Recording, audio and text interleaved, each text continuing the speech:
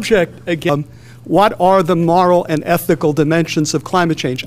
Vice President Gore, in his movie, I would assume most of you saw the movie, says 3 times that climate change is a moral issue, and he makes sort of, it's an emphasis, but he doesn't explain what does it mean to say that climate change is a moral and ethical issue? What is entailed by that?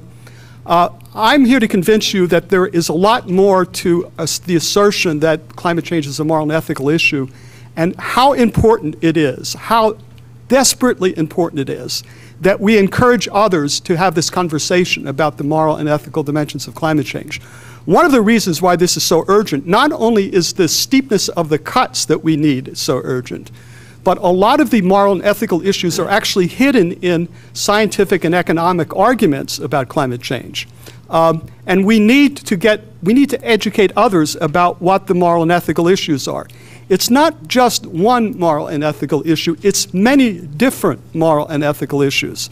I work at Penn State. We've created a program called the Collaborative Program on the Ethical Dimensions of Climate Change. We're working with 17 ethics institutes around the world on this. And if this weren't such a very, very, very scary problem, it would actually also be an exciting problem, because it's going to force us to think through multilateral institutions, how we make international law. It's going to bring climate change, in my view, is going to force us to rethink moral norms, soft law norms, international norms. Let me dig into what we believe the moral and ethical dimensions of climate change are. There are many of them. We've identified 8 major issues, and what we're trying to do and what we encourage others to do is not talk about morality or ethics in the abstract, but to pay really a close attention to the international debate about climate change. We are following the debate, teasing out the moral and ethical issues, and then doing rigorous ethical critique of those issues. There's a paper called the White Paper on the Ethical Dimensions of Climate Change. That looks like I didn't bring enough on this. This is a first start.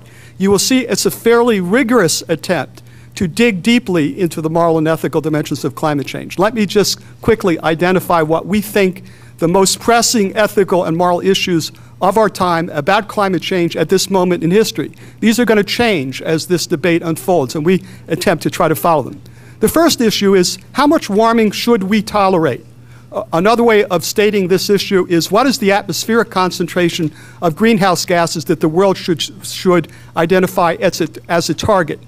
There is no more obvious moral and ethical issue than this issue. It will literally determine who lives and who dies, whether Tuvalu survives, whether the Marshall Islands survive.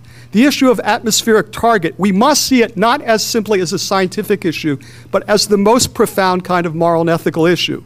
Issue number 1.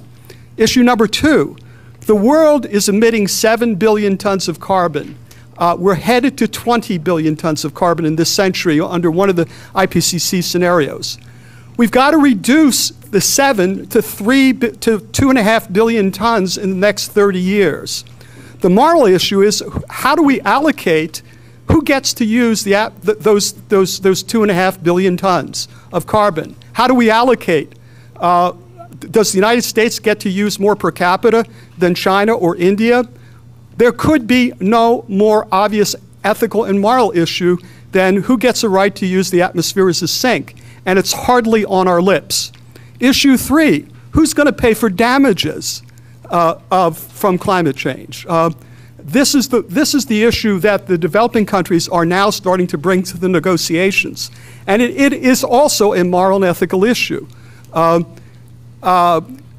Morals and ethics would have the polluter pays principles. There's a whole area of philosophy called retributive justice that has a lot to say about this. This is a justice issue.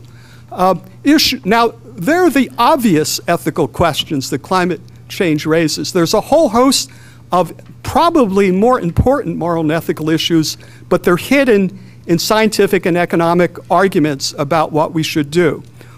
The next issue is, how about scientific uncertainty? What are the ethical and moral dimensions of scientific uncertainty? Why is no one articulating the scientific uncertainty issue as a moral issue? Clearly, if all across the world, if you do dangerous behavior, it is criminal to do very dangerous behavior, and you can't use as a defense that you didn't know for sure it was going to happen. It is criminal to do very dangerous behavior once you have enough evidence. Once science says that there's a rational risk, it is a moral issue. In this case, there are certain aspects of climate change which makes the excuse that the United States and a couple of other countries for 20 years on scientific uncertainty morally and ethically bankrupt. What are aspects of the scientific uncertainty? Well, if you wait until all the uncertainty is resolved, it's too late. The damage has already been caused. Those that want to hide behind scientific uncertainty haven't asked the victims of climate change what bet they want to take. There are questions of procedural justice. There are enormous questions of justice involved in the attempt to use scientific uncertainty as an excuse. But no one is calling those that want to rely upon uncertainty as an excuse and identifying that as a moral and ethical question. Issue number 5, cost. For 20 years, the United States, I used to represent the Clinton administration here at the CSD. I'm a former negotiator. And for 20 years, we used the excuse, we don't have to do anything because the cost to our economy alone is prohibitive. Think about that. One country is saying the cost to its economy alone, where the harms are somewhere else. There are various variations of the cost argument that we need to see in moral and ethical terms. One form of it is cost-benefit analysis. There's a whole series of dueling cost-benefit analysis about Kyoto and post-Kyoto regimes. Those cost-benefit analyses raise the most profound kind of ethical questions, and no one is calling the proponents of those cost-benefit analysis about the ethical issues. The issues such as the harms and benefits are disaggregated. The fact that the cost-benefit disenfranchise future generations through discounting. The fact that cost-benefit analysis make everything in the world a commodity. The fact that a cost-benefit analysis makes people in poor countries' lives less valuable than people's lives in rich countries. And I could go on. The fact that people use cost-benefit analysis on this problem and people don't identify the obvious moral and ethical questions is very strange, is very, very strange.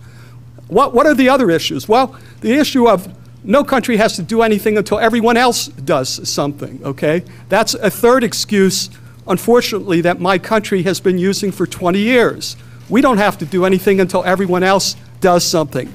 That's a moral issue. Can a co-criminal decide that they don't have to stop their crime because the other co-criminals haven't stopped doing it? As a matter of moral and ethics, we believe that excuse is also morally bankrupt.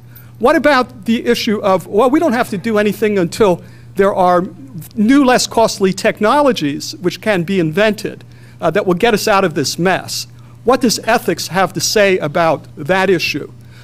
What about the trading regimes? Are there ethical problems in the trading regimes? And there, in fact, could be. It all depends upon what form the trading regimes take. The long and short of it, in the white paper, what we're trying to do is to get philosophers and religious people to look at these issues rigorously and begin and deepen the ethical critique of these issues. Now, if the world took climate change as a moral issue, it would radically change the way this is being negotiated. Countries would have to immediately admit that they have to reduce their emissions to their fair share of safe global emissions. Countries that have caused problems would have to admit that they have some responsibility to pay for damages, and so forth. So the significance of seeing this as a moral and ethical issue is profound, I believe, okay? And that's why I want to thank the Baha'is in particular for organizing this conference.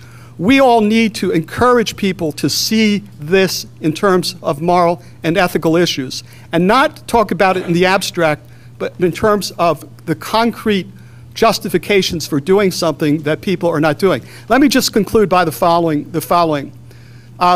Bill McKibben, who is a wonderful writer, about 6 years ago, he wrote an op-ed piece in the New York Times, and he said the following: "I'm sitting here wondering why Americans don't see climate change as a moral and ethical issue. It makes me think of my parents, who were really good people, but did not get civil rights until they saw the dogs on the bridge on Selma, Alabama." He went on to say, and I believe, and I will end with, it's all of our duties to help people see the moral and ethical dimensions of climate change, especially those of us that understand the problem. We have a particular duty, in my view, to get people to see the moral and ethical dimensions of this problem. The challenge is, what are the dogs on the bridge for this problem that we can help get other people to see? Thank you.